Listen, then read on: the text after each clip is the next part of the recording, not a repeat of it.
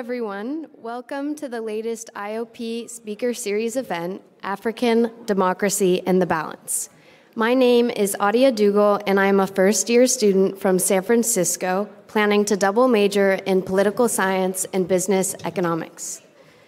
I recently became involved with the Institute of Politics and a member of UC Dems.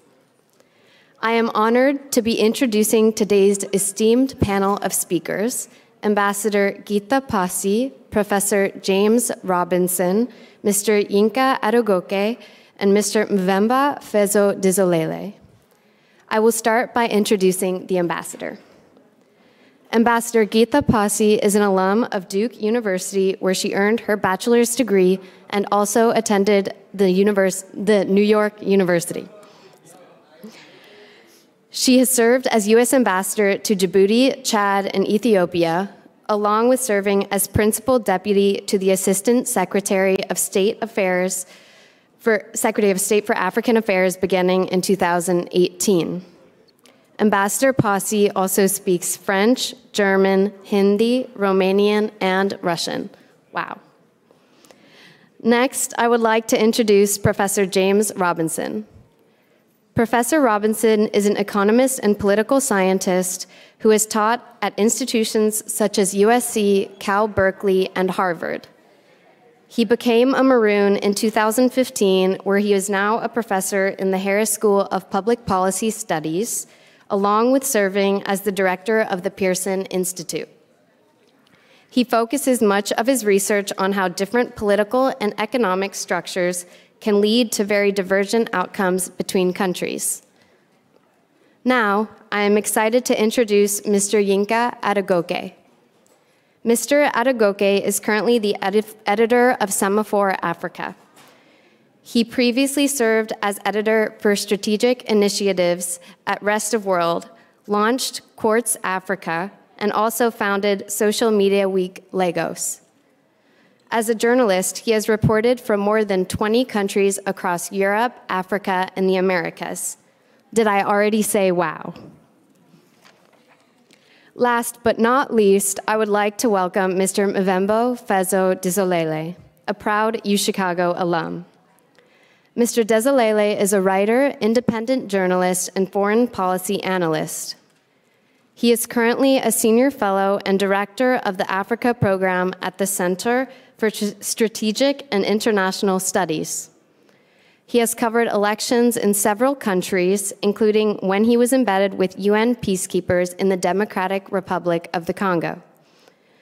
Mr. Dizolele is a veteran of the United States Marine Corps, and he is fluent in French, Norwegian, Spanish, Swahili, Kikongo, and Lingala, and is proficient in Danish and Swedish. I'm all out of wows.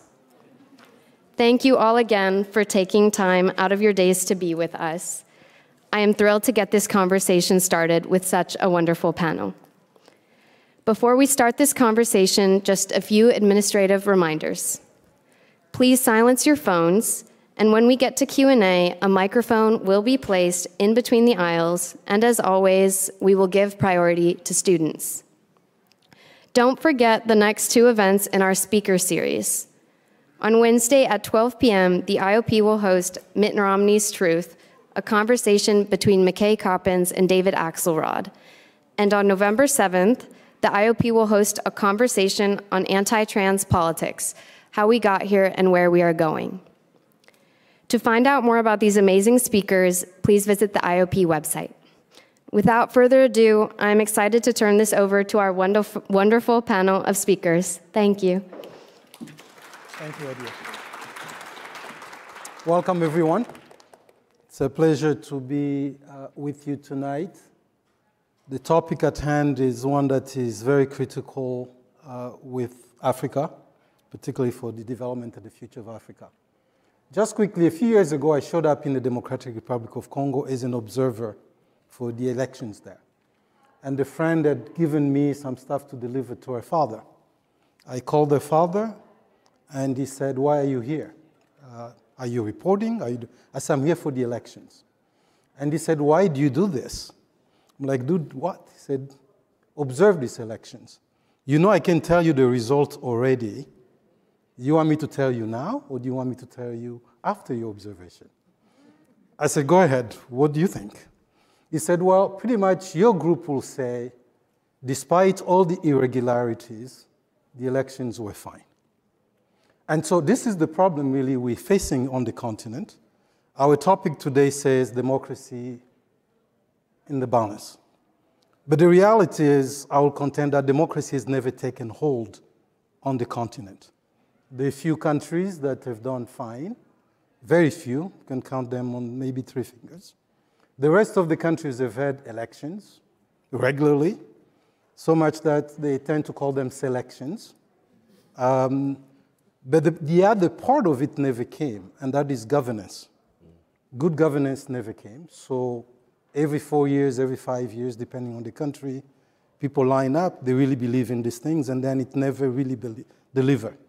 So the result today is such as there is high public discontent. If you read Afrobarometer, there was a time where there was a high level of commitment to democracy and a high level against coup d'etats. But now, the feeling towards coup d'etat is pretty high now. People are kind of somewhat favorable to them. Not that they want them, but the question is, why not? Why don't we try something that we've not tried in a long time? Maybe this is the way to go. So today, to my panelists, my fellow panelists here, I would like to say welcome. And where are we in this state of democracy? Starting with Ambassador Passy. Last time I saw you, we were in Ethiopia, and it was the elections there. Thank you. It's great to be here. It's really an honor, and thank you very much.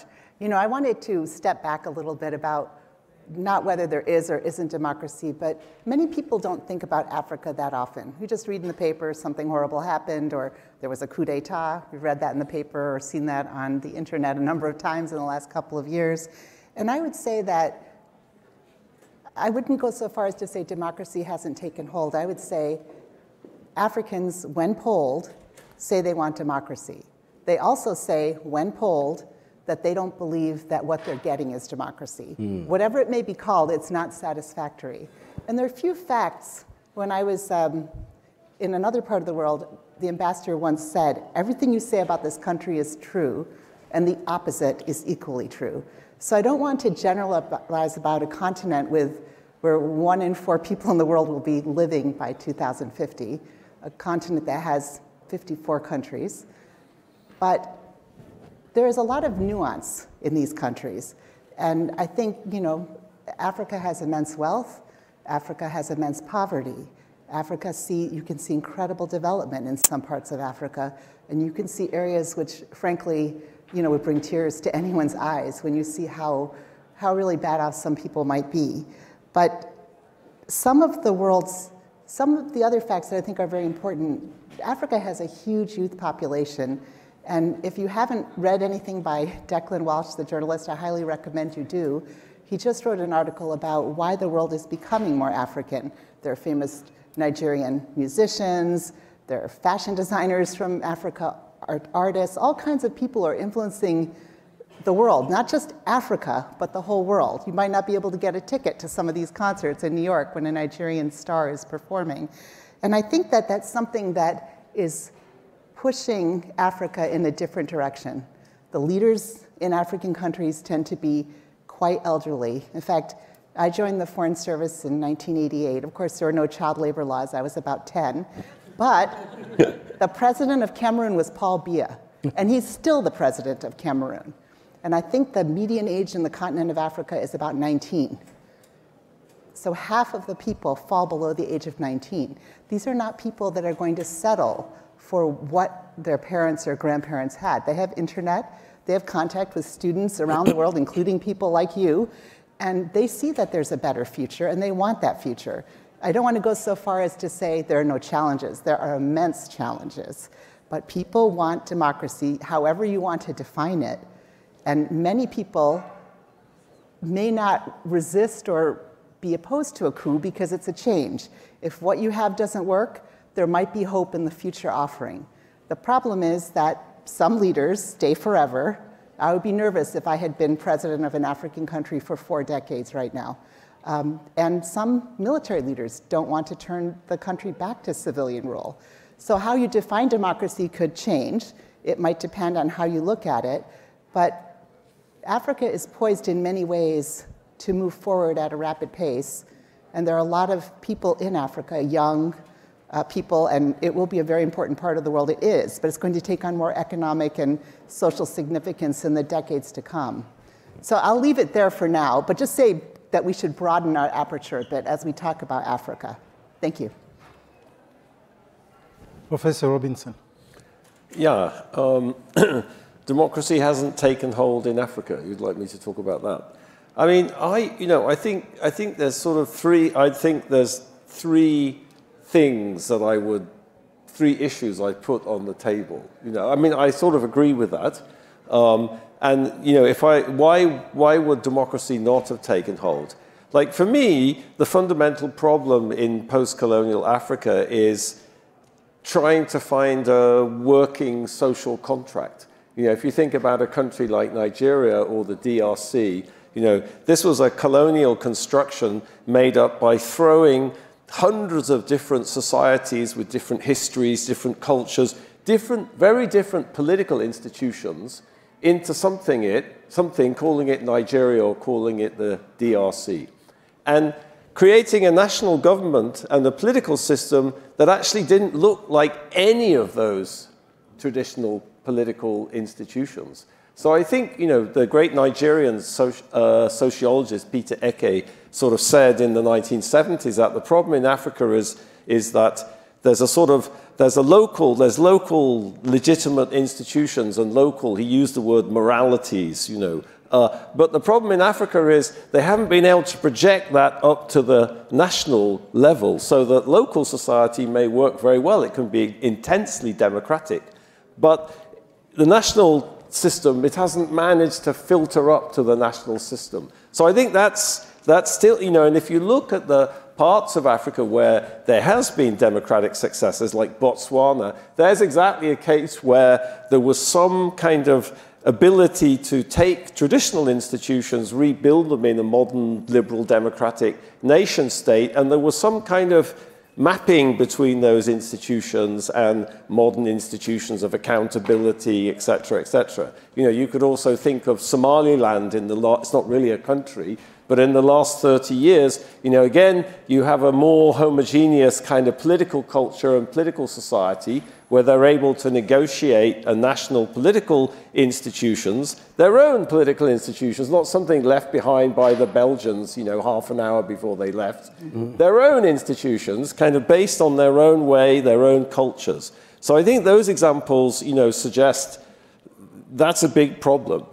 The second problem I would say is, again, is that these, which is related to the first maybe, is that, we talk about democracy and many traditional African political institutions were extremely democratic, but others were not.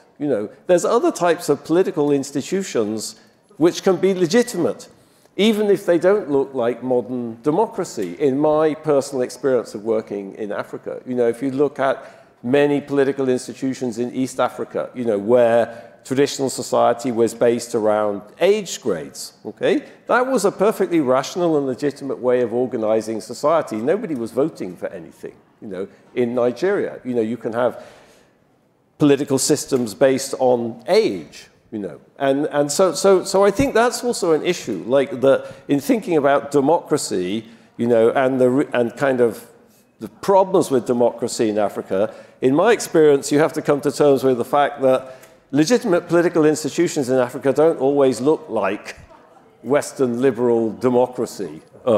And then I think the third point, and this is probably pretty evident in the, we'll probably get to this, but all of these coups that have been happening in Francophone Africa is the endless kind of post-colonial meddling, I mean, I think what's interesting about Botswana and Somaliland is just by chance, some sense, by historical contingency, they got the space to sort of build institutions themselves without someone trying to mess about with those institutions. Where if you think about the history of the Congo, there's just endless attempts to kind of intervene and influence the construction of Congolese institutions and push the society that way or push the society this way, to take money, steal money, you know, like so the Africans never get the space and the kind of leeway to just build a different type of social contract and try to build the institutions that they want. Of course, that's a sort of platitudinous thing to say in such a heterogeneous place, but maybe it needs to be more decentralized, or maybe they find different ways of doing things. I always like the example in Somaliland, you know, that in the United States we have a Senate, and the Senate represents a piece of dirt, you know, whatever it is. It's called Illinois, and it gives Illinois 2 senators. But in Somaliland, that just makes no sense whatsoever. You know, Somali people they move around. They're pastoralists. They move around with their flocks. You don't want to represent a piece of dirt. There might not be anybody there when the election comes. So what did they do? You don't base the Senate on that, on geographical constituencies. You base it on the clan. That's the logic of Somali society. So I think that's a sort of brilliant innovation that some British colonial official would never have thought of, or some Belgian or French. But the Somalis, for them, that's the sort of logic of their society, and they can construct political institutions based on that logic. And I think, I mean, that's just one example, but it seems we just need a lot more things like that. So, Yinka, we've heard a couple perspectives here. One, the diversity of Africa as a continent. 54 countries, median age 19, a lot of pressures, both demographic, but also in terms of expectations. The youth are not their parents. They've shown that they can mobilize. We've seen movement, Yanamar, Ballet Citoyen, and SARS, and so on. Yeah. And often these youth are very successful in the short term. They've driven out dictators. They've stopped temperance with the constitution and so on. They don't have staying power. So that's one area. But then to go to the professor, there's an issue of, does the Westphalian state that we've come to accept so much, that the social contract, the African countries have never had a chance to work out whatever this means. So Nigeria is a country of a multitude of ethnic groups. Today is 200+ million people. The DRC is the size of Western Europe.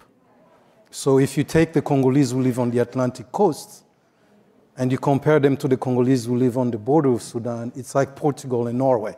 They have nothing in common besides the fact that the Belgian had put them together in this country. So it feels like African countries have been in a post-authoritarian transition for 60 years in the bigger part. Colonization was not a social contract, was not a democracy. So they had to go from one form of oppression, which was the colony, and then they had this experiment that quite has not worked, and quickly went into either military coups or strong men who were civilians. You've covered a lot of these countries. What is your perspective on this? So long as we're quoting great Nigerians, and anyone who reads any of my columns will know I never miss an opportunity to quote the great Fela Kuti. And I remember the line from Teacher, Don't Teach Me Nonsense, which is literally about the hypocrisy of the West, and it's sort of, sometimes we support the democracy, but if the right person is in there, we'll ignore it. You know, that kind of thing. And he has that funny line about, what is this democracy that you guys keep on talking about? Democracy. Them all crazy. Are they all crazy? Like, this doesn't make any sense, right? You know, 2 million people voted, you had 10 million people won. Like how are you doing this? But I think the key point, the really serious point about this is that those two were social contract, right? Like, doesn't matter. Most of these countries, particularly once you leave the cities, where the majority of Africans live, they never have any interaction with the government. It doesn't do anything for them. Why should they care, right? And yet we keep on, this system exists, and there's a whole sort of ecosystem around it, backed by, particularly by Western countries, that, oh, if we just have this democracy, it will all be fine. And we'll let you into, what's the latest thing this week? AGOA or whatever it is, or some other thing. We'll give you aid, or so long as you just go through this process. It doesn't matter whether that process actually works, whether it delivers the results that, you know, we expect for development to move forward.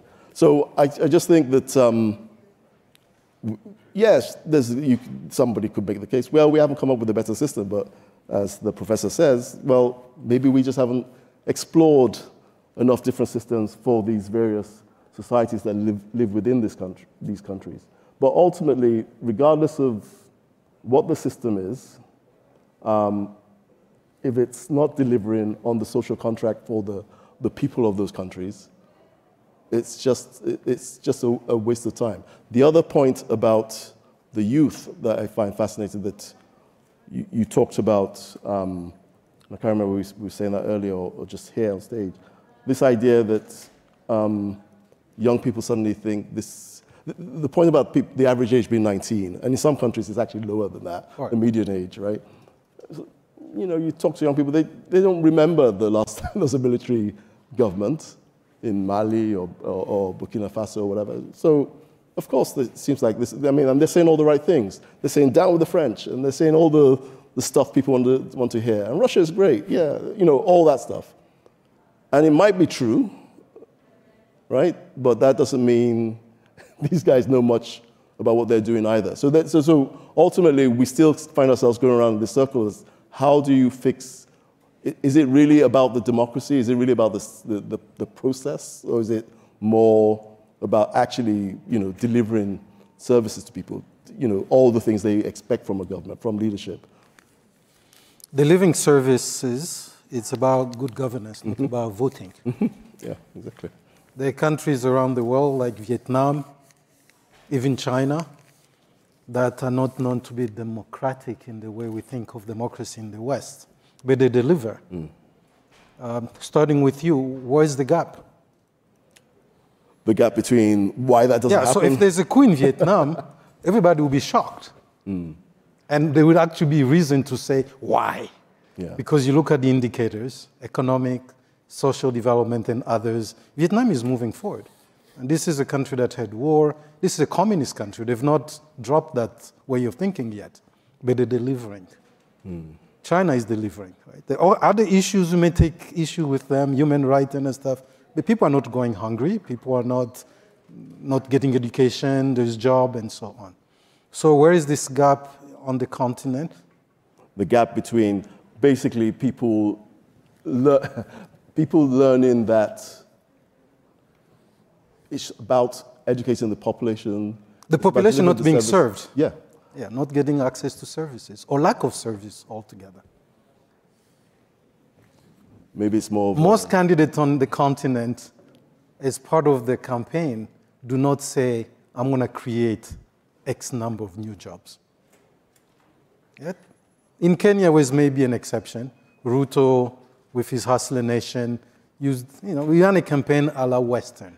He said about those things. But most candidates in most countries in Africa don't even use those things. Yeah, it's more about taking care of the people. So that's what I'm asking you, starting with you. So where is the gap there? I mean, you can be a military leader and still deliver. You can be a communist leader like the Vietnamese and still deliver. So what we're saying is that it's not about the democracy, right? We keep on coming back. Well, I'm just talking about the governance part. It's got to be democracy and governance. Why don't they deliver? Yes. This is the eternal question. Yeah. Do you have a sense of why not? No, I don't actually. Okay. I'm interested to hear what other people say. Well, I'm happy to take a stab at that. So, as you said, you're very correct that in many African countries, the government means nothing to the citizens. They're removed, days drive away, they don't get medical care, they don't get anything. And in some ways, when these governments change, it is as much a comment on the lack of services that citizens expect, whether they're living in a democracy or a non-democracy, that their children should live beyond the age of 5, that they should have clean water, that there shouldn't be, terrorism and insecurity next door. But I think also, another issue in some of the countries where I've served or those countries that I have followed closely, there are a lot of issues that could be wrapped up in corruption, that people could see government officials driving around in big cars, helping people in their ethnic group or people in their political party to the detriment of all others.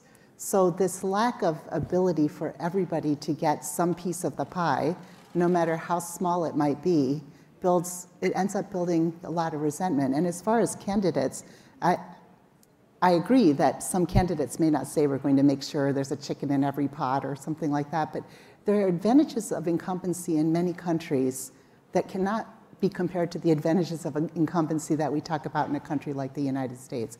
I've seen many young political leaders who haven't been able to move forward. They couldn't register their party. All kinds of impediments are put in their way. Now, some of those have a basis in law. I'm sure they do. I'm sure that representatives of those countries would disagree, but it is a fact that it's very hard for people to launch a campaign, to build, and to get even time on TV. And that's not something that was always the case in every country in the world, but it's still a big issue in many countries. So I think it's hard for people to get their views out there and very hard for them to make a change.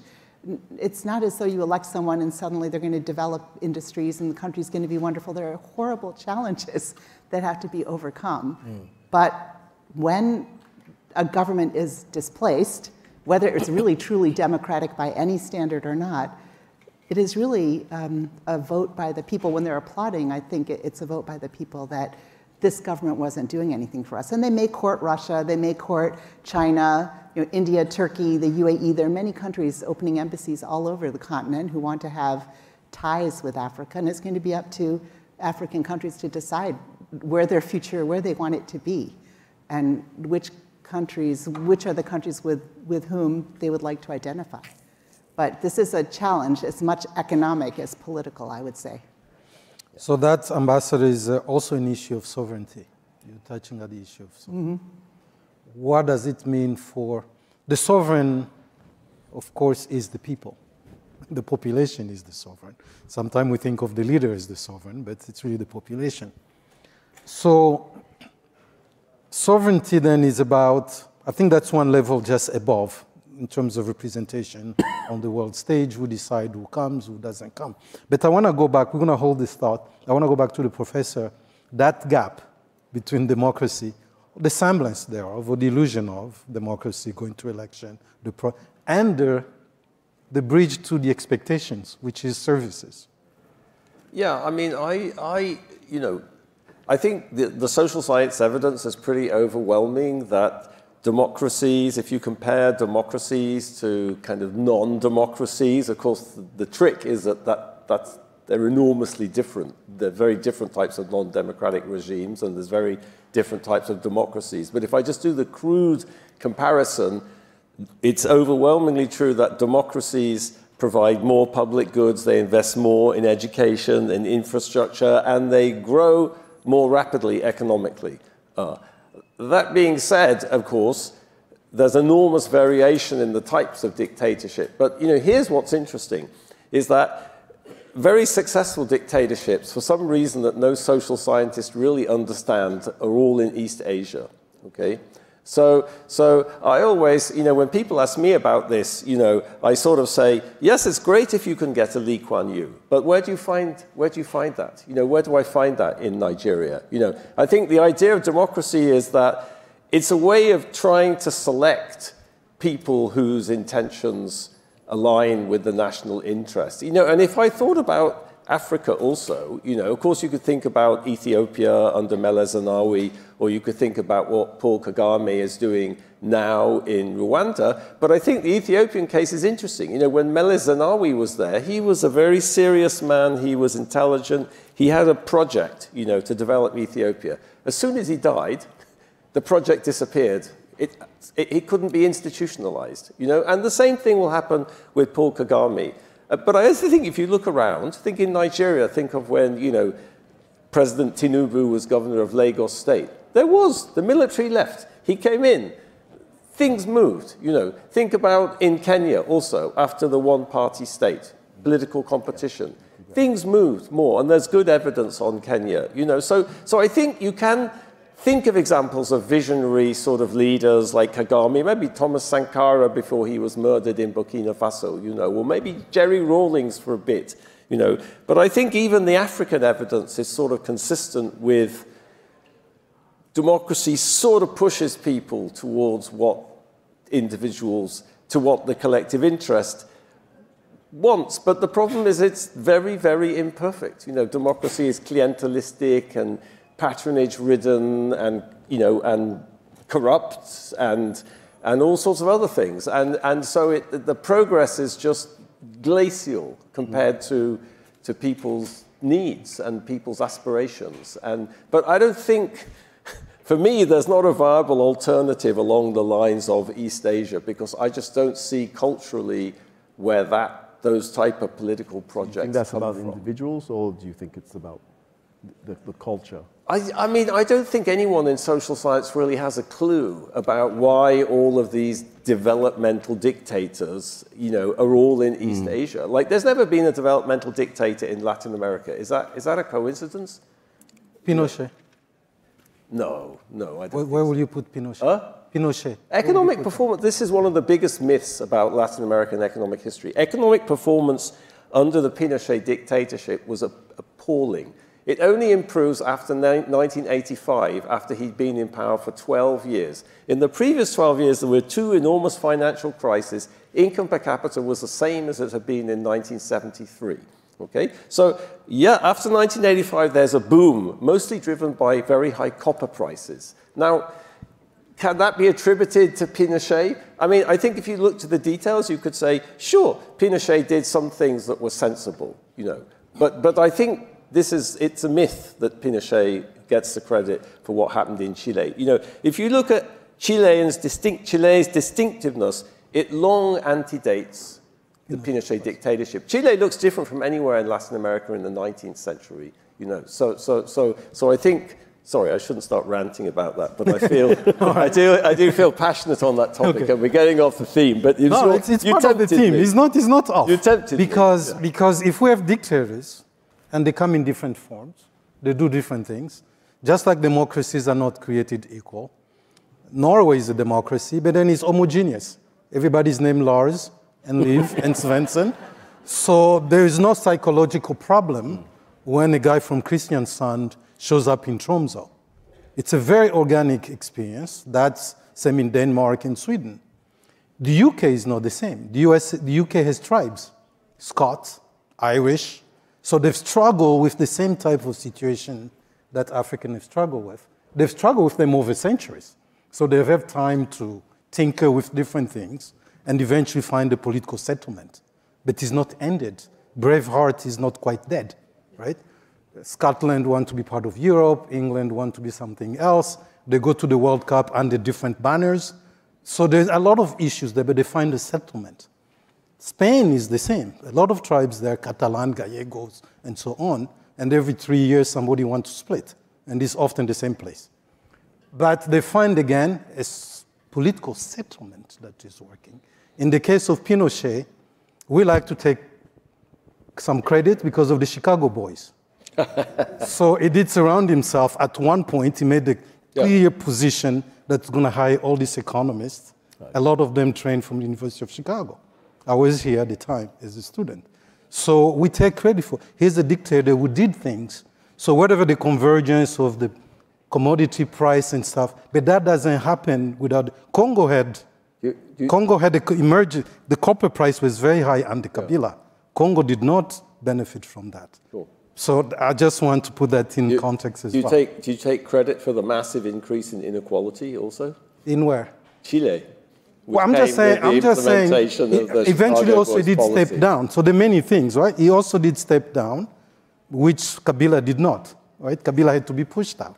So I'm saying we need to take all those things in consideration. Well, you mentioned DRC and resources. So, I mean, this is something to consider. Mineral-rich country, incredibly wealthy. A lot of these rare earth minerals are essential. So we can have electric cars, so we can have iPhones, so we can have computers. I don't see that benefiting the average person in Congo. Someone's making money. Right. So this is another issue. It's not just, not every person in Congo can be involved in mine work, but every person should be able to benefit from the work that goes on in those mines. And I think that's a major challenge in a number of countries where their economy is totally based on some commodity. I think in Ghana and in Cote d'Ivoire, which are major cocoa producers, someone had reported that out of every $1 of cocoa sold, 10 cents goes to the farmer. So imagine, next time we tuck into a candy bar, that we realize that only 10% is going to the farmer and the rest is being handled by middlemen. So the other countries that are doing okay are not particularly democracy in the real sense as we see it, Morocco being one. It's not a democracy as we see it today. It's pluralistic in all kinds of ways. They find their own ways. But I think all of us will agree that the economic indicators in a place like Morocco is different than the rest of the continent. Botswana is also, obviously, it's resource-based, which is diamond. They figured a way to find a deal that worked for them. And they've gone through tremendous crises that they were able to weather, AIDS being one. At one point, Botswana was almost wiped out. They were graduating. More teachers were dying than they could train. But again, because of good governance, not just a democracy, they're able to provide, the world helping antiretroviral drugs, those things. But there were policies that were national, that were able to meet foreign aid, so to speak, quote unquote, and they could deliver. So, starting with you, Yinka, what do we do? Where do we go? About which one? About because there are a lot of problems there. Well, this business of democracy election not working, and now we are in the new phase with coups.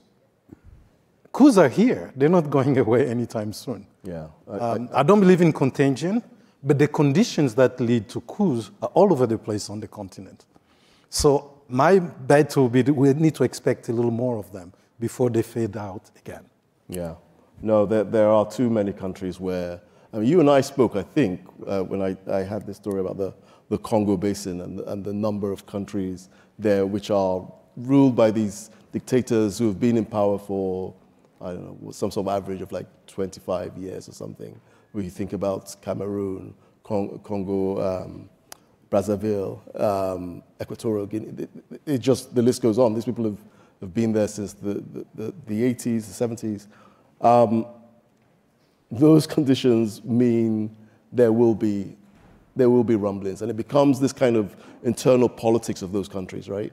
Like it becomes about who within the inner circle can be trusted, and who supports, who is trusted within the presidency. There's certainly an issue with Cameroon. That's why they had the change of the military leaders there. I think we will continue to see this, perhaps not coups, but just people getting ready. These leaders worried that, as you say, there is going to be a contagion, and very soon, somebody will come knocking on the door and asking for people to make noise or something, right? This is. I just keep on coming back to the point. If your people look at Gabon, right? This is a country which had what's its population, like 2 million? 1.5. 1 point, right? And at one point, it was the 4th largest oil producer in Africa. And the people are poorer than countries that have much less, right? So how is this possible? But the families built homes all over Paris and what have you, and they're flying in Bali and all this kind of bizarre stuff, right? And it's just gone on and on and on and on for decades. So as you've got all these young people who, they've got the internet, they're well aware, people are going to push back. And we're just going to keep on seeing this kind of resentment being activated. Ambassador Passy, are we measuring the wrong things? So in the West, we talk about the fastest growing economies all being in Africa. It's only on paper, right? Anybody who goes to Africa doesn't feel any fast growing anymore. Yeah, exactly. Right? But when you read everything in The Economist and everywhere else, you think they're speaking about a different country. Yeah? Those of us who spend a lot of time on the continent, talk to your taxi driver, talk to the mama at the market, she will tell you, Papa, people are starving. And she knows because she sells beans every day. In a society that eats beans every day, or flour, or bread, she knows people are not eating. Because when she used to sell 6 sacks a day, she's selling barely a bassinet. But yet in DC, everybody says it's the fastest growing economy. and they will give us a plethora of countries. Is this, we missing something here? Are we so fixated in this liberal economic order that we're missing all the red light? Well, I would say that you can have both incredible wealth next to incredible poverty.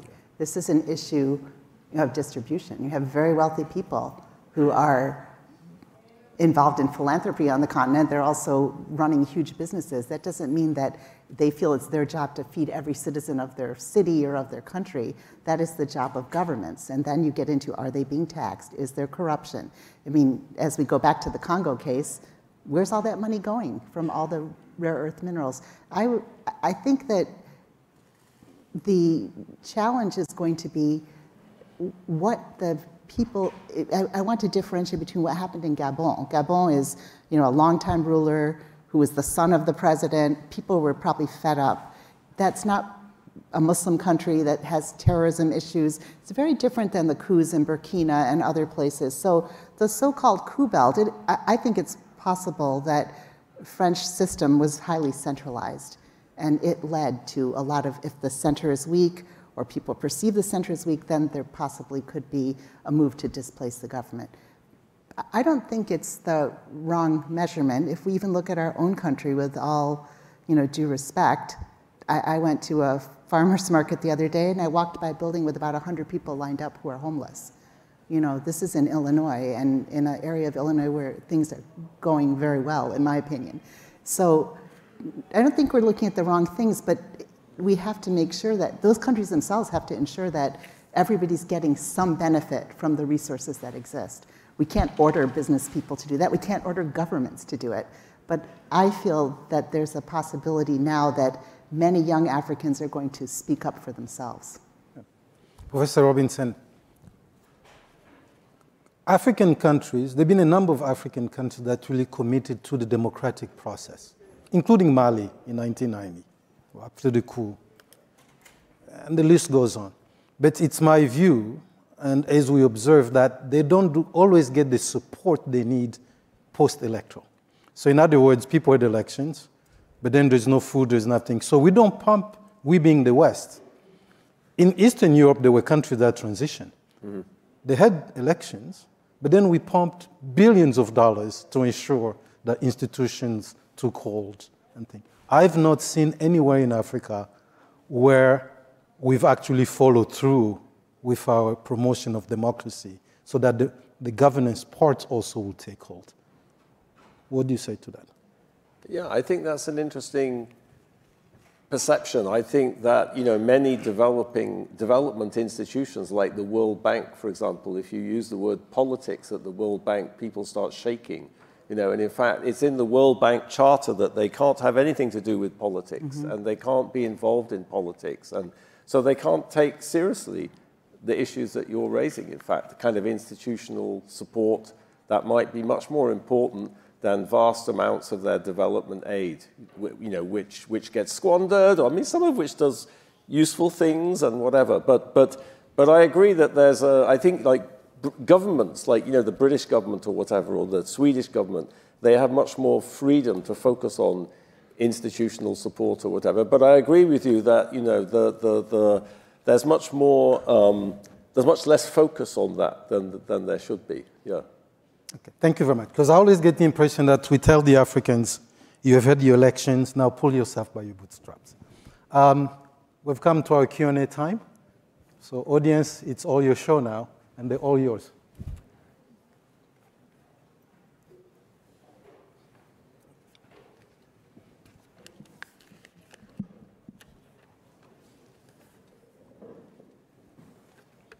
Hi, good evening. Thank you so much for speaking to us today. My name is Uchenna, first-generation Nigerian-American out of San Jose, California, in the Bay Area.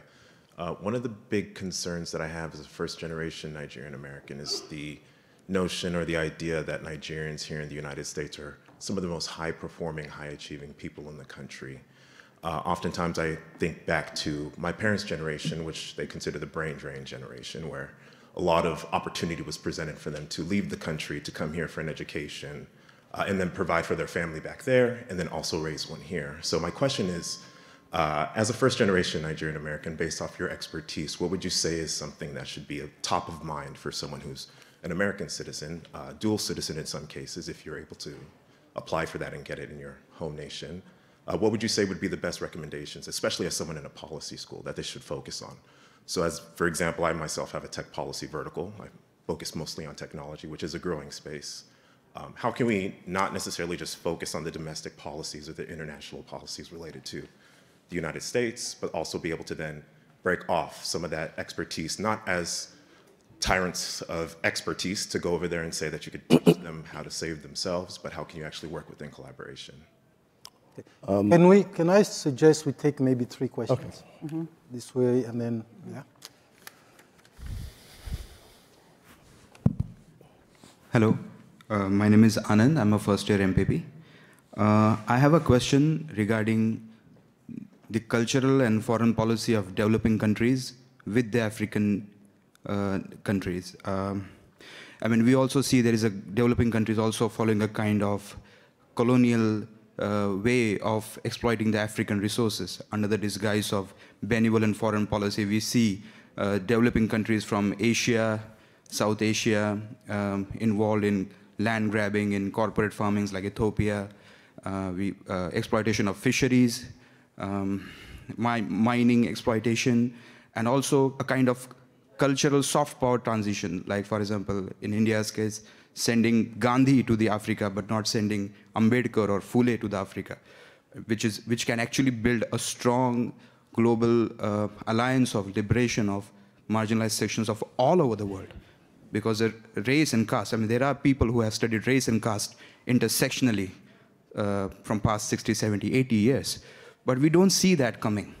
So my question is, are African policy leaders are aware of the fact that the kind of benevolent foreign policy that so-called developing nations are right now implementing in Africa is again a kind of disenfranchising the true African voice and disenfranchising the true global alliances of global marginalized South? Thank you. Thank you, Anand. Next, that will be the last one. Hi, my name is Ben. I'm a first year in the college. And much of my family is from South Africa, and many of them still live there. And when there's problems in South Africa, they like to look to Botswana as an example.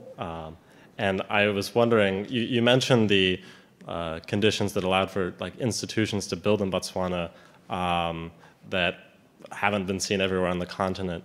I was wondering if you think that that is something that is applicable to other countries, that those conditions are something that other countries could look at implementing themselves, or is that something? Is it a case of apples and oranges? Are they two different issues? Yeah. Thank you very much, Ben. So you can take any question you want. I can go with the Nigerian American. No, I think Uchenna asked a really good question. And it's funny, today the White House launched the Africa Diaspora Engagement Advisory. Yes, Presidential Council. It's become clear that, even as the ambassador brought up culture earlier, that there's this connection between the African diaspora and the West and Africa that's become increasingly valuable. I used to cover the music business many years ago, and I make the case now that Afrobeats wouldn't be Afrobeats without the diaspora, because it had to be people who had the funds in the West to pay for Spotify, to pay for Apple, and all these things that could begin to fund. And I know this from talking to people who work at these labels in Lagos. So there's an increasing value to just making that connection, working back and forth.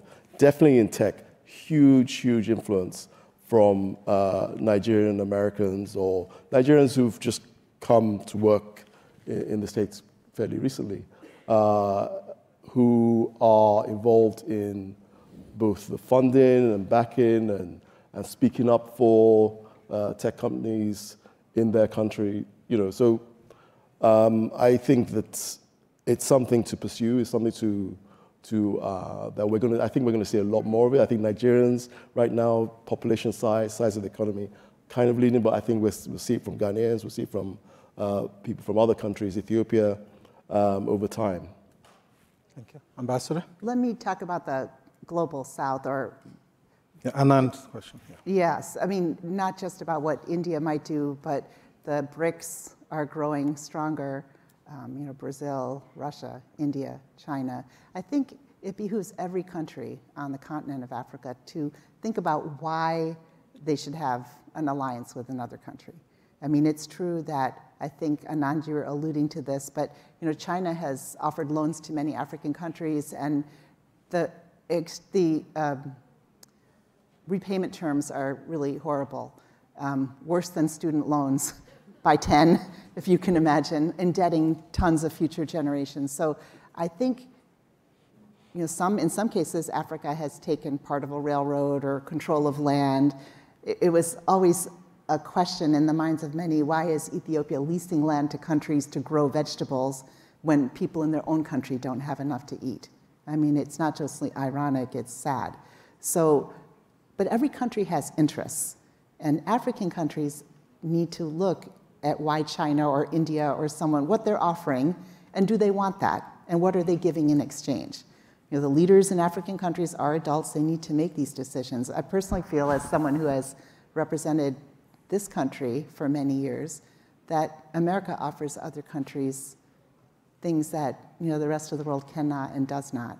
And I trust that with time, many countries will see that. But right now, Russia, China, other places are doing things. I will say that in terms of coups, there was just an article about Russian involvement in using technology, memes, different things in Burkina Faso that may have supported the coup. That was, I think, in the Washington Post. It's fascinating. So there's a lot of, you might think of going to, if you're in Burkina Faso, you might not have internet and your phone might work, but Russian disinformation campaigns were apparently at work. It's fantastic journalism that has just come out. So I think there's a lot more going on, but again, people need to decide, like in any relationship, is what's in this for me and what's in it for the other side, and then make decisions. Thank you. Professor, okay, I think you left with the Botswana. You're left with Botswana. Why would we cover Botswana? Which is good, which is good. Botswana for hours. It's in your book, so that's good. So I think the Botswana experience is sort of unique in many ways, but it's also very interesting for other parts of sub-Saharan Africa. It's unique in the sense that Botswana was, first of all, the Tswana themselves negotiated their own colonialism. 3 of the chiefs went to London and realized they'd be better off as a British protectorate than being run by Cecil Rhodes's British South Africa Company. So they manipulated the British into creating a protectorate to keep Rhodes off their necks. They innovated all sorts of institutions. I mean, and it's an amazing story. How are they able to get away with it? Because the British never governed what was then Bechuanaland from Bechuanaland. It was actually never governed from Bechuanaland. It was governed from Mafeking and Vryburg in South Africa. So the British never even had an administration. So there's an amazing rearguard action. It's a long story. Keep the British, stop them prospecting for minerals, stop them implementing indirect rule, kind of trying to maintain the sort of legitimacy and coherence of their own institutions. And I think that's unique. There were there were many parts of Africa in the colonial period and before the colonial period that tried to innovate. They saw what was coming, tried to create structures, institutions, modernize. That's not a word I like very much, but anyway, you get the idea. But Botswana, mostly they were just crushed by colonialism, essentially.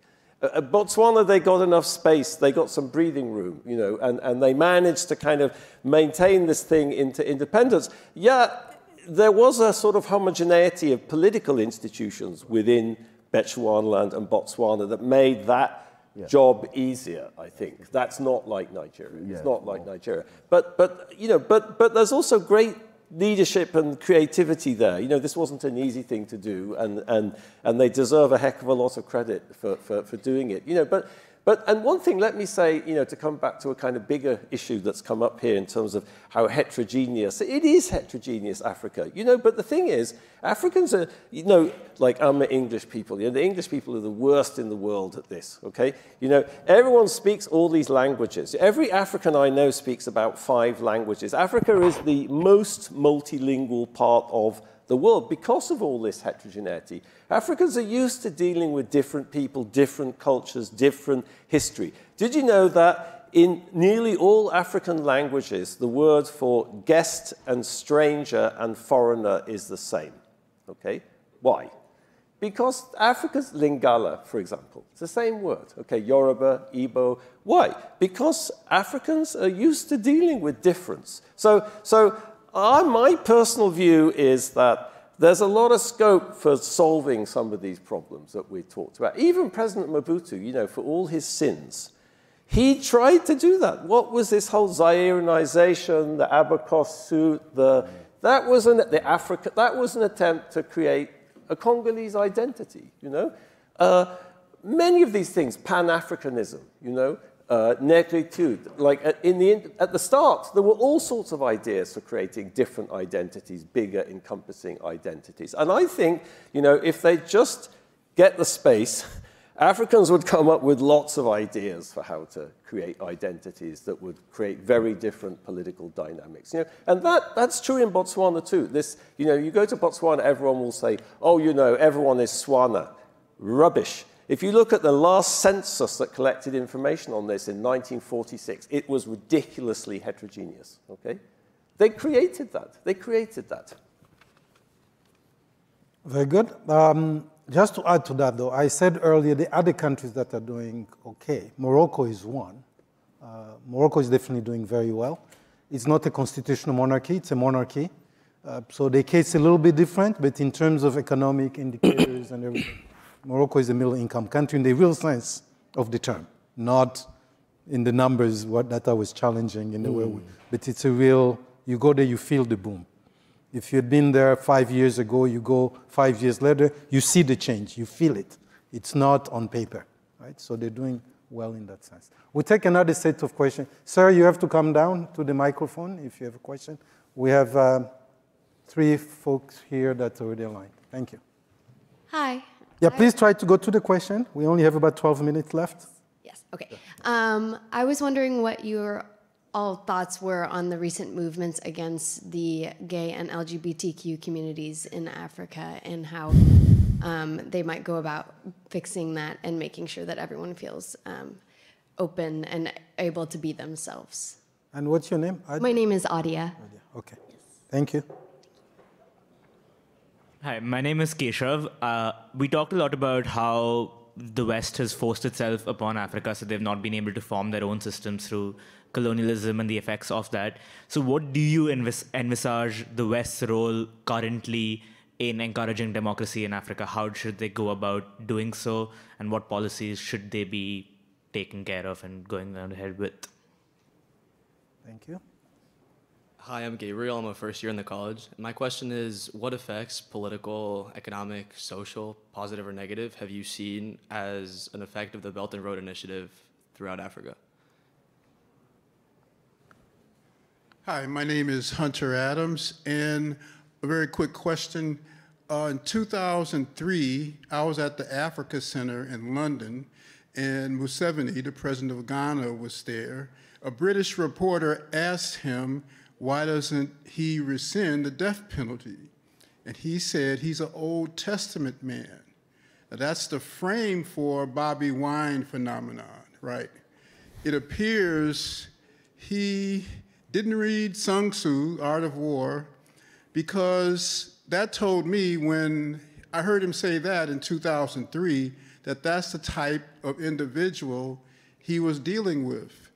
And he made a number of strategic mistakes. And so the question is, what can other young, up-and-coming African intellectuals, leaders, singers who want to be politicians, how can they be more strategic? How can they have around them advisors who know deeply the politics, the consciousness of the people that they want to replace. Thank you. Thank you. Sir in the back, do you have a question? No? Okay, go at it again. Professor, you can go first. Me? Oh, okay. Let me tackle what should the West do. Is that okay? Yes, yes. I think, we talked a little bit about this. I think, I used to teach at Harvard for many years, and a very good friend of mine was the great late Paul Farmer, who founded Partners in Health. And Paul never used the word development. He used the word accompany, okay? Like, development sort of reeks of, patronizing and, everyone needs help. Everyone. Think about the civil rights movement in the United States, okay? That was a creation of exploited people in the US South. But people from the North came. They helped register voters. They helped bring resources. They helped them solve the collective action problem. They showed solidarity. They accompanied the civil rights movement without determining what it was aiming to do or how it did it. They helped. And I think that's the right model. Paul had the right model. We need to accompany people. Everyone needs help. I need help, so that's great. But how do you do it? You have to do it on their terms, I'm just, as a development economist, I don't like the word development, but I have to use it because that's where we are, As a development economist, I'm just horrified at the paucity of input from Africans into this process. Who determines the priorities? That should be the Africans that determine the priorities. And we have knowledge, we have resources, we have capacity. Great. We accompany them, towards their goals. And so I think there is lots of scope for engagement from the West, but the way it's organized at the moment is mostly pretty dysfunctional, I'm afraid. Ambassador, you want to add something? I just want to add a short comment about what the West can do. The African Union exists in Addis, it's based there, and it has members from every African state, except those who might have been kicked out for various reasons. I mean, that is a voice, and African countries have tried to police each other. ECOWAS, also commented on the coups. One person said that coup in Gabon was one coup too many, but they couldn't enforce their will. So it's not just, everything doesn't depend on the United States or the UK or France or Germany or Japan or one country. I mean, Africans among themselves are also discussing these issues. I was really pleased to see that Kenya has just abolished visas for Africans visiting from anywhere on the continent. This came up when I was ambassador to Chad, that this agreement was decided, but then it was quickly rescinded because people were worried about security. Even really basic things, like how could you visit the country and sign trade deals if you can't get a visa without flying off to some other place to get it? So we have to be careful, I think, not to be paternalistic toward Africa. Africans have leadership in their own countries, and they need to decide what is best for them. And I hope the African Union, they face the same challenge as the UN. They don't want to criticize a country, and if they do, then they might be concerned, well, we'll be criticized if we have problems in our country. It's difficult. It takes a lot of courage to do the right thing. Okay, we have two more questions. We have the Belt and Road Initiative question and the LGBTQ+ question. Yinka, any of that stuff speak to you? It was about the negative or positive of the Belt and Road Initiative thus far. And then what you thought of the LGBTQ thing in Uganda? On the Belt and Road, it's obviously controversial. Lots of people get distracted by it. But as far as Africa is concerned, it's been mostly positive in terms of thinking about infrastructure, that perhaps these countries were not going to get that support from the West, not with the speed or the support that the Chinese could do by also actually not just agreeing to build that bridge or that railway, but also supplying work, expertise and the loans. It's a whole package. Now, of course, this becomes controversial because some countries clearly bit off more than they could chew, right? Or did it have some sort of long-term strategic vision for what they're trying to, what they're actually trying to do? So you get these situations where people build railways, and then they get to a certain point, and then they go, oh, like this is what Ruto was doing, President Ruto was doing in Kenya, in China last week at the forum. Oh, can you give us some more money to expect? But you've already built one. How is that working, right? So, yes, there's plenty of talk, particularly in the United States or in the West, about, well, China's taking control, China's doing this, but actually we should always be asking that question of the African leadership itself. Like, if you are going to take these loans, have you thought through why you're taking them and how this is going to pay off? So it ends up as this story about debt traps and all the rest of it, but actually, my personal view is it depends on the leaders themselves, answering the tough questions. There's also an element to that, though. So great power competition, the professor referred to that a little bit, in so many ways. It's a new moniker we use a lot now in the West. Nobody was talking about great power competition when I was a student here. It's almost came about because of Russia, because of China, because of the rise of India on the continent. So in the West, we often, at least sitting in Washington, everything's about the US. Right? Like, this is a bad thing. If it's not benefiting the US, therefore it's bad. On the continent, it's about choices and options. Yeah. The question is, with choices and options, you also have responsibility to ensure that you make the right choices for your people. And I think we go back to that vicious circle of democracy, outside governance, and what does that mean? Because then the people are often left with the bag, right? When the leader is moved on. Right. Ghana is struggling with that stuff today. Not long ago, we were talking about Ghana as an example. Ghana is heavily in debt now. Kenya is still moving forward, but they're heavily in debt. There's no country that is not in that space. The last question is about LGBTQ, the hard question, the hard legislation that was passed in Uganda. I think this is a really, really tough question, and I thank you for raising it. Having served in various countries and heard from many leaders, it's not just leaders in Africa who would not change their laws. I mean, Uganda is an extreme case because of the death penalty, but many Africans believe that any kind of queer, LGBTQI, use whichever term you want, they believe that it's wrong, it's against their beliefs, their religious system, and I don't see them changing their views very soon. Again, I always tell my students, think about America before we start, thinking about other places. There are places in the United States where being queer is not accepted. And many people who are victims of violence or microaggressions. I don't need to recount to you what some people might be experiencing in our own country.